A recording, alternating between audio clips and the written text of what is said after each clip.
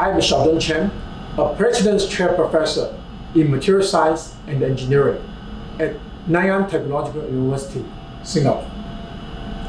My research interest is to craft solutions to converge physical world with digital world. In this project, we developed the technology to build plant-based robots, which can be potentially used for crop health monitoring and environmental monitoring. Speaking of robots, we can properly think of metallic machines that are cold and rigid. Do you know that many plants act like robots by displaying autonomous action, such as Venus flytrap, rain tree, and the mimosa plants?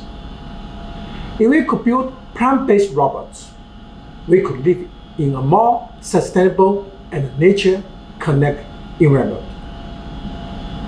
My team taps on electrical signals in plants, which enable us to control plants using disruptive electronic technology and connect the plant world with our digital world.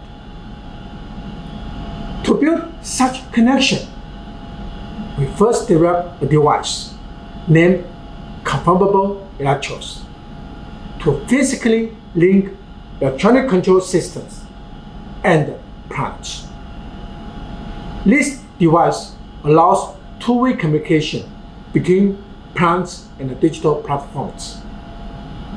The unique feature of our device is being non-invasive, soft, and biocompatible. This makes the device gentle to plants and fully cover the rough plant surfaces, assuring high-quality signal transmission.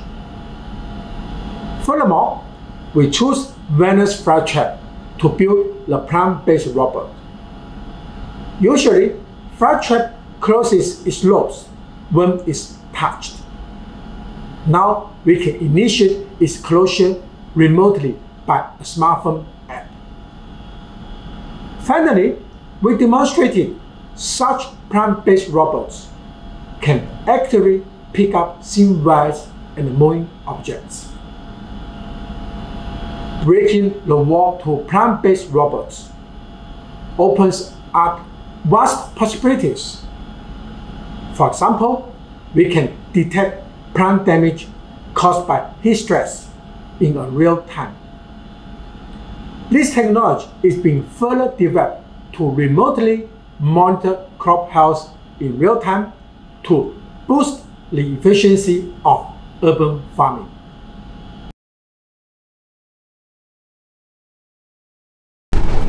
There are more exciting scientific questions we hope to address with our technology.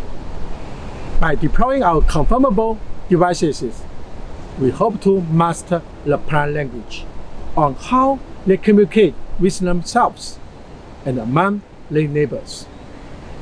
Through learning from plants and nature, we hope to transform plants into living sensors to monitor the environment and predict its change. We envision the day when we live in a greener and more sustainable world, surrounded by plant-based sensors and robots.